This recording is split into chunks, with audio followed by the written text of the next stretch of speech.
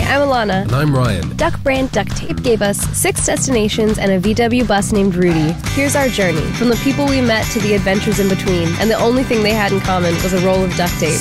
Today we send tape into space. We came to Cincinnati to meet Joe, a professor at the University of Cincinnati. My name is Joe Girandola. I'm professor of this sculpture course called 3D Special Studio Duct Tape.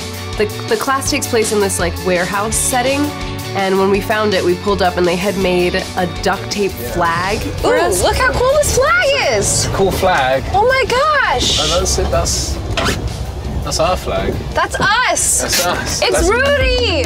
What was really great was that the University of Cincinnati supported this amazing studio space. Not all of us are new to building with duct tape and building at this massive scale. And so all of us are just constantly trying to get each other's input, trying to help each other out.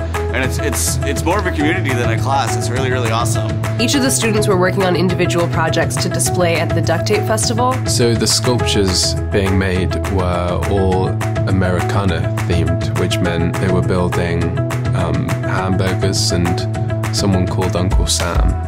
My name's Harmony Denlinger and I'm making a cheeseburger out of duct tape. So I'm gonna take bubble wrap and wrap it around and use cardboard and stuff to shape all the stuff. And with the lettuce, I'll probably just use the transparent duct tape. What are you doing? What is going on? What is this? So I am building a giant sculpture of George Washington as he's crossing the Delaware River. Who's George Washington? Well, we're building our Uncle Sam. Okay, Uncle Sam. Joe was their leader. They all really looked up to him, and he was really cool. I can see why. I've emboldened my students to try to come up with new and grander ideas to make giant sculptures covered with duct tape. My students have come up with these ideas based on a theme that the Avon Heritage Duct Tape Festival has come up with every year, and they've created the most amazing sculptures. His passion was infectious, and you could see that not only in him, but in his students as well. I just wanted to do something that was accessible to people. I think part of art is being accessible to all. Playing with duct tape as a kid, or 90-year-old people fixing something.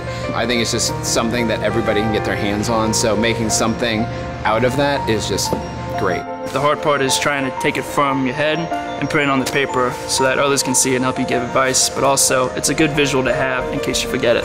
Sketch it out, and then really go into detail about the building process, like how long do I have to make these cuts, where I put these pieces of wood at, and then once you have that, build your skeleton. And of course, you're gonna run into some bumps here and there, and it's part of the adventure. It's awesome. I'm a painter. I love colors. Everybody has duct tape. We typically fix things with it, but here we changed it into an art form, into a medium, and I think it's very interesting to be able to use different colors and designs and different materials in order to create sculptures out of what's normally thought of as a flat surface or something used just to fix things, but this time you're using it to create, which I find very interesting. For me, this course is an opportunity to look at sculpture in a different way. To look at sculpture using a material that already has a history. Embedded with that history is how can we transform our ideas to collaborate with this material, transform the material, and connect with their idea that they're making.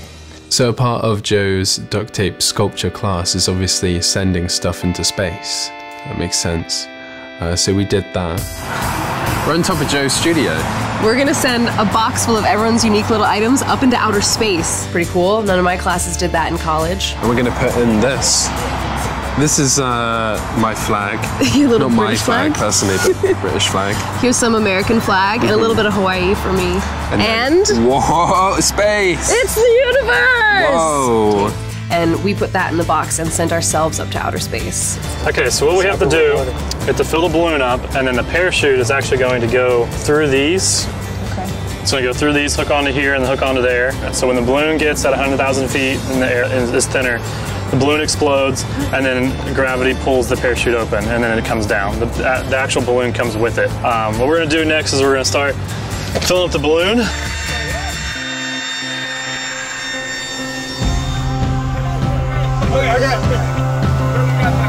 Okay, 9, 8, 7,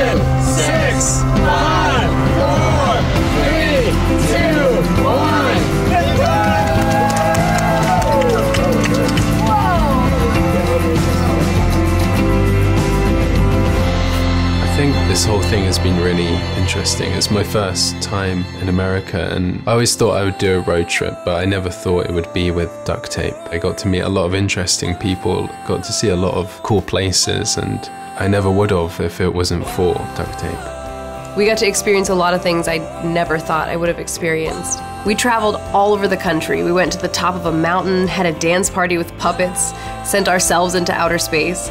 But most of all, we met artists, creatives, daredevils that challenged what society told them not to be. This trip helped us open our minds to the possibilities that one roll of duct tape can accomplish.